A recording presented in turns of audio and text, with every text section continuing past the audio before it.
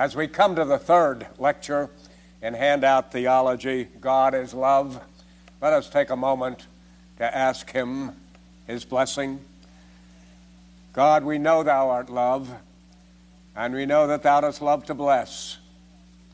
And that's our petition now, that Thou wilt bless us even as we study about Thee in Thy inmost loving nature. In Christ's name we pray, amen. Let me once again read these 10 propositions without comment and then return to develop some of them more fully. Thank God, God is moral. We have seen that He is being and all that goes with that. 2.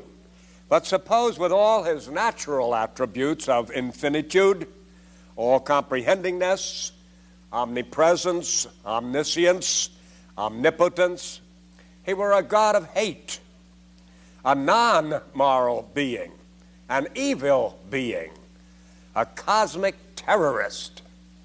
3. The excellency of God is that His morality is as perfect as His power, His love as deep as His wisdom. Without His moral attributes, God would be the great but not the good, and we would be miserable, for He would have no concern for us. He would be the great unconcerned. For God is love. You can tell it by looking at yourself. The one who made you made a magnificently functioning spiritual being, housed in a magnificent temple in which to dwell the days of your years. We are not the product of the great unconcerned. 5. But when I wrote those words at 74 years of age, I could hardly breathe and couldn't sit without distress on only one small part of my anatomy.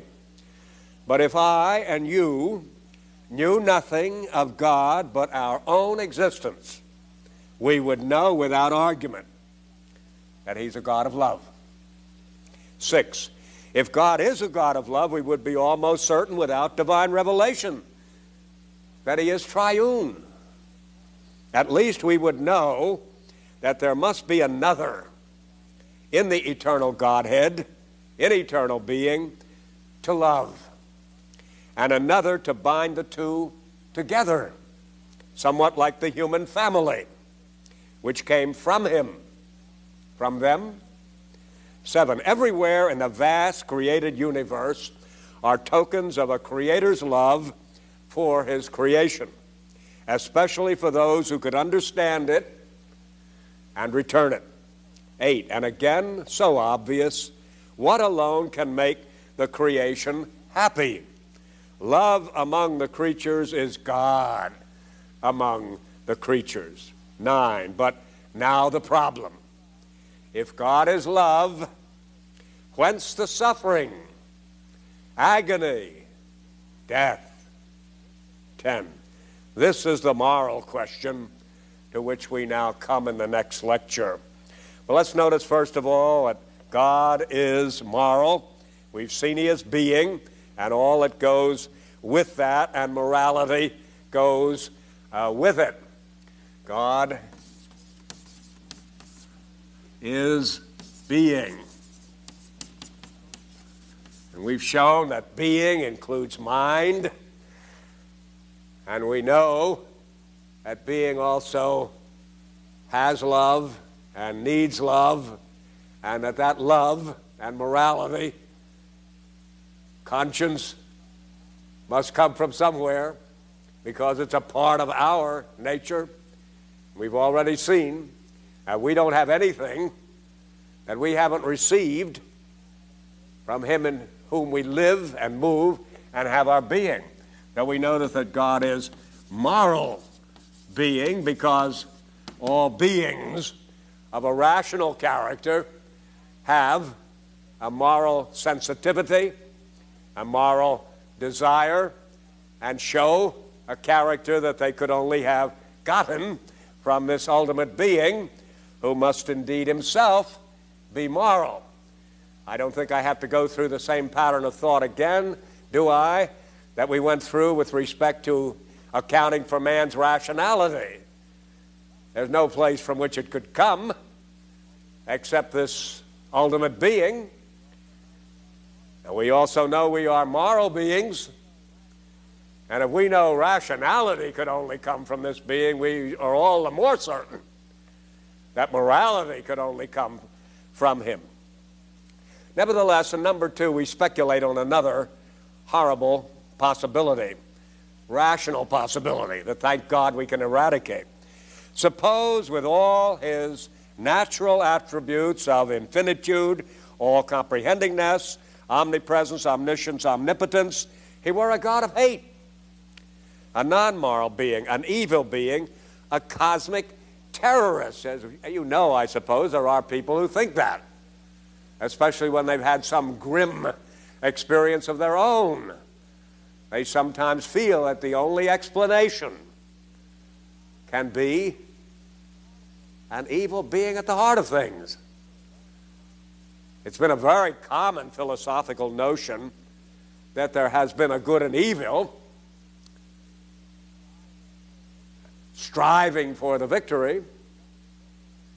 And some people who would never deny the idea that the ultimate being is good seem to feel driven to say he or his counterpart is also evil.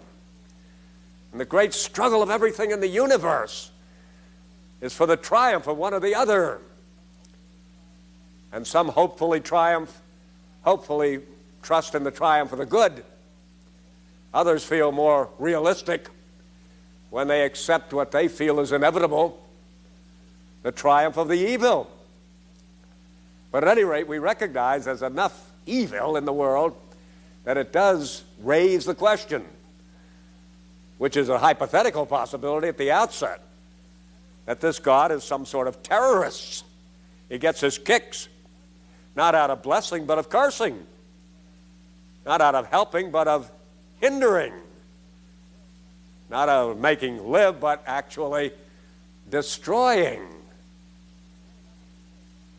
Suppose that were the case.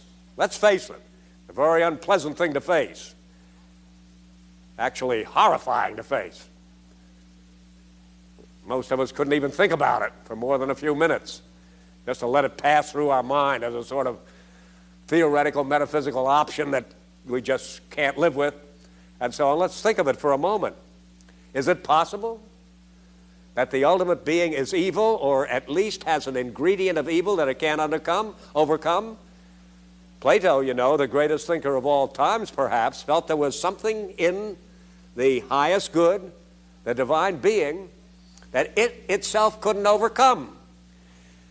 They've had their modern descendants and people who champion the idea of a finite God, a God who, after all, isn't infinite and isn't omnipotent, but has forces over which he must gain the victory and would run the risk of actual defeat. Number 3, the excellency of God is that his morality, not his immorality, his morality is as perfect as his power, his love as deep as his wisdom. Without his moral attributes, God would be great but not good, and we would be miserable, for he would have no concern for us. He would be the great unconcerned. I'm asking you now, since the question has been raised, whether it's possible that God is immoral rather than moral, a great evil being, or a being who can't overcome evil in his being. All right, let's face it. But if that were the case, as I'm saying here in number 3 item, we wouldn't have any evidence of the kind of love we have, which triumphs over everything and which gives us consolation in the midst of any kind of suffering. We'll have to face that question later on, how, if this is an omnipotently good being, there could be any suffering at all. I'm simply saying at this point in our odyssey of thought that we know one thing, that God is not the great unconcerned, that this suffering which he allows, this evil which comes into his universe, is allowed for some sort of purpose, because we can't escape the conviction, even as we look at ourselves, that he is a good, moral, loving being. Number 4, God is love. You can tell it, I say, by looking at yourself. The one who made you made a wonderfully functioning spiritual being, housed in a magnificent temple in which to dwell the days of your years. We are not the product of the great unconcerned. Is that not obvious? I say that to people who have suffered tremendously, who even now may be in unspeakable agony. Isn't that true, that you have been greatly blessed and that you realize even on a bed of pain that the life which this great being has given you has been a good life fundamentally? I remember one woman I knew of casually who had been afflicted with an ailment that the doctors told me made her suffer without intermission for some 10 years. And yet every time I ever had the opportunity of seeing her, all she could say is how good God was, how wonderful it was to be with him on a bed of pain. The pain made her heart sing rather than sink. And I maintain anybody who realizes, who's behind all of this, it would make the heart sing rather than sink. And you would sense. See, I hope you notice, class, the way we proceed here. I'm anticipating as I go along so that you'll be thinking in advance of topics which will be focused upon later on. Right now, we're looking at a side glance at the problem of evil, and we're saying this much before we concentrate on it more precisely, that somehow this evil must be good. Some way or other, this ultimate being who is the great concerned must have allowed this to come into our universe, not been obliged to do so, because he is the only being. He is the ultimate power. He is the sovereign mind. So he must have allowed this to come into the universe for some good purpose. At the moment, we don't know what the purpose could be, but we realize the nature of this being what it is, the suffering that does exist must be some way permitted by him, and if permitted by him, you know it's for the good of those who suffer. Number 5, I've just taken myself as an example here. When I wrote those words at 74 years of age, I could hardly breathe, and I couldn't sit without distress but on one small part of my anatomy. Nevertheless, I, at that time, and you, it's suffering far worse than that, knew nothing of God but our own existence. We would know without argument that he is a God of love. There's a temptation for us, of course, when we're being put through the providential ringer, to raise these questions about God and to wonder how he can be God. But in our sober moments, when we think seriously about it, just as I was thinking as I was gasping for breath, which isn't any fun, I'd rather breathe easily, but I wasn't breathing easily, and I wouldn't have been having difficulty with my breathing if the great I Am had not permitted it. But at the same time, I was confident enough that just the goodness he'd shown me in my very existence, it was good for me to have some hard breathing. And it's good for that friend in Cambridge to have suffered as she did. It's good that there should be evil. Somehow or other we know that's the case. How? We'll examine more carefully later on. But I'm just simply saying in passing the fact that it looks as if this world is out of whack in some ways, and the comedian could say there's a destiny that shapes our ends rough, hew them how we may, rather than the poet's word, there's a destiny that shapes our ends, rough hew them where we may. We know that somehow or other it is not the intention of God, this ultimate being, to shape our ends rough. I mean, to make everything work out for evil. It may do that, but we're convinced at this particular stage that is not, couldn't be, the original divine intention. Number 6, If God is a God of love, we would be almost certain, without revelation, that he is triune. At least we would know that there must be another in the eternal Godhead to love, and another to bind the two together, somewhat like the human family which came from him, from them, a man, a wife, a child, a Father, a Son, a Holy Spirit. Even without biblical revelation, we could imagine there was something like that. A powerful theologian I know once went through a period of profound doubt and heresy when he virtually became a Unitarian, denying the divinity of Christ and of the Holy Spirit. What brought him back again to the Orthodox Trinitarianism he now teaches was the fact that he couldn't get over the idea that a God of love wouldn't have multiple beings. He just couldn't live with the notion there'd be only one person in the Godhead. If that person was love, there would have to be an object. And though the Bible teaches that plainly, as we'll see, this man wasn't driven to it by the Bible so much as the very fact that God is love. It would have to be so, and then we can see how families would be named after him.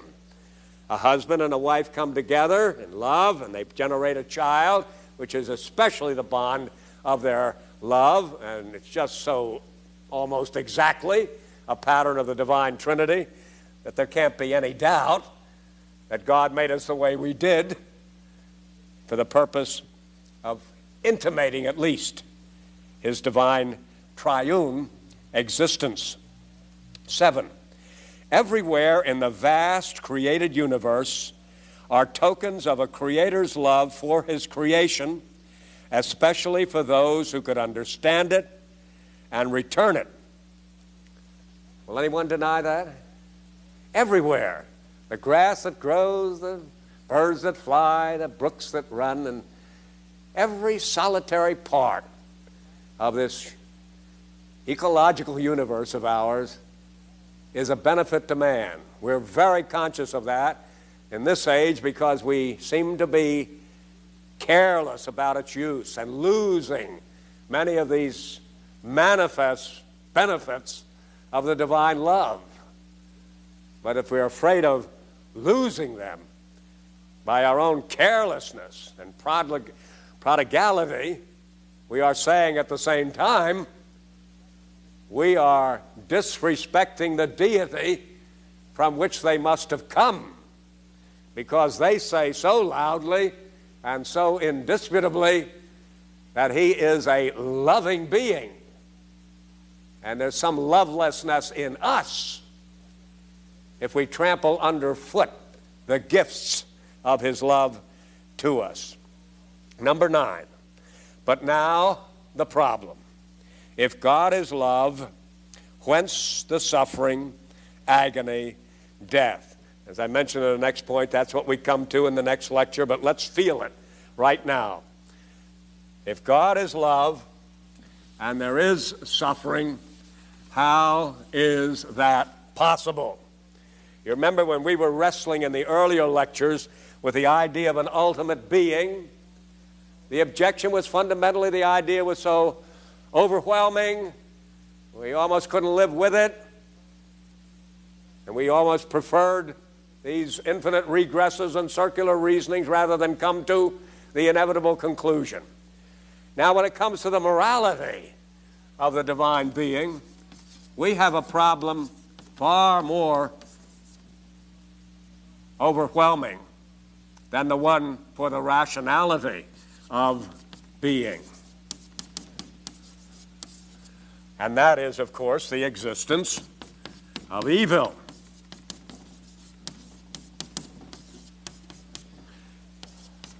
We cannot deny that it does exist, and it has bad consequences. And we'll learn from the Bible it has even eternally bad consequences. But even if we had no further revelation than that, we know full well that evil constitutes a problem if a person is going to maintain that the God who made this world is a moral being. The philosophers in the company here will agree with me emphatically. They will say that is the problem. That is the most excruciating problem in all of thought. And some of them will go so far as to say there is no answer for it. Now, before we listen to them, we've got to know there must be an answer for it. But at the moment, it looks as if they're right. You can't have a good God who's all-powerful and at the same time permits evil in his universe. The usual saying is this: if God is good, as we like to think, if good, he cannot be all-powerful.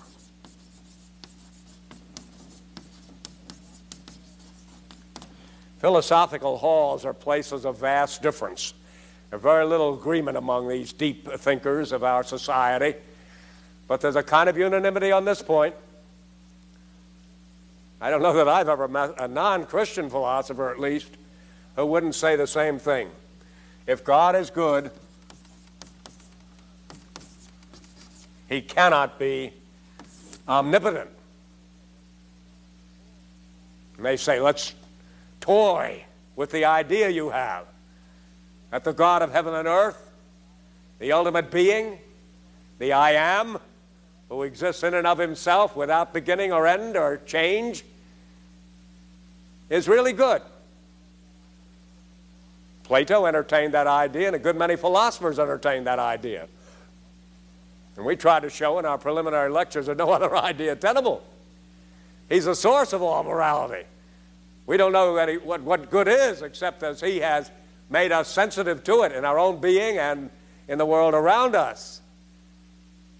He's a God of love. He's a good God. All right, the skeptics will say, let's assume that. Let's go along with you. Let's believe that the God of heaven and earth is good. No evil in him. No animosity. All blessing, no curse. Let's go along with that. Then you know full well he would produce good and not evil if he were able to. If we assume he's good, we will all assume that everything he does is good and will be beneficial. And these people, you said, Gerstner, are made in his image and so on, and come from this ultimate being and so on, and are the only ones who can understand him and so on. They must be blessed by him. They must receive from him good and nothing but good. Even that little pain you talked about, a trifle of finding it hard to breathe at certain time or to sit on your spine in a certain position and so on. Even that, where would it come from, Gerstner? If this God you believe in is good and able to do the good and unable to do any evil, and if there was anything in the universe, this other being you talk about, which I grant you couldn't possibly exist, but at any rate, if there was ever any evil in the universe, this being could immediately extinguish it, because he's not only good, he is the Lord God omnipotent who reigneth. He would expunge it from the pages of human history immediately. You would always breathe easily, Gerstner. Nobody would ever have cancer. There would be no hurricanes. There would be no tornadoes. There would be no wars. There wouldn't be any of these things if God was both good and all-powerful. Now, you have to realize that. You're trying to be a frank theologian, Gerstner. This Handout Theology series, you're trying to start from scratch, look at the world as it actually is. All right. Now, here's a test of whether you'll stick to your candor and follow the evidence where it leads.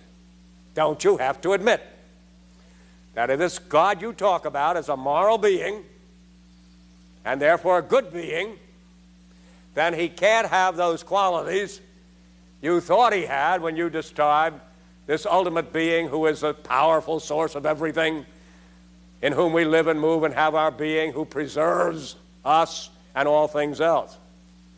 Make your choice, Gerstner. If God is good, he is not omnipotent.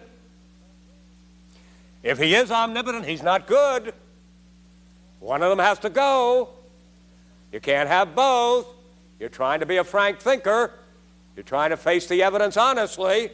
Now, honestly, Gerstner, can you conceivably say that this God you have been establishing is also a moral God in the face of the evidence? Don't you have to admit that as soon as you say he is a moral God, you've got problems? And if you're going to say that, you're going to have to stop talking the way you were.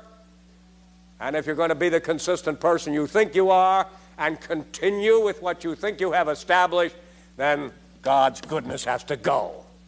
Now make up your mind, Gerstner, and you other Christian people who think this way, and other theists as well who think this way, one or the other.